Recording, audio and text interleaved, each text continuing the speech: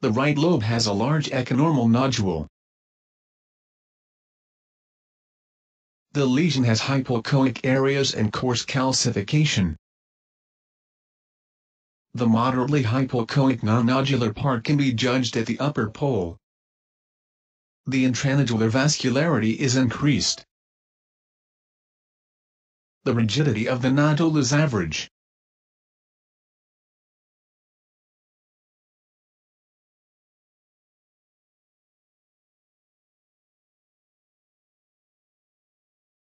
There is a moderately hypoechoic nodule in the isthmus. This lesion has halo.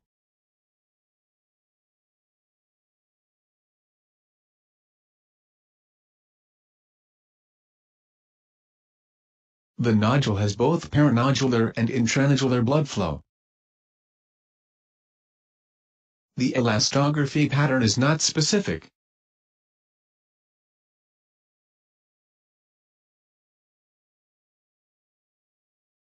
The left lobe is also minimally hypoechoic and has several discrete lesions which have no oncological significance.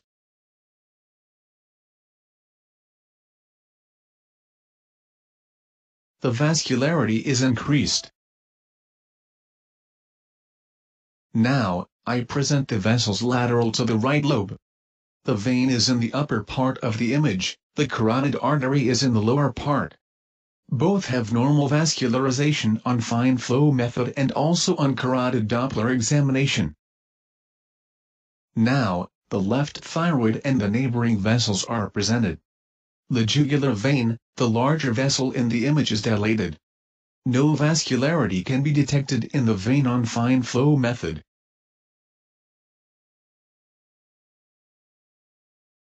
The irregularly distributed pink spots are only technical artifacts.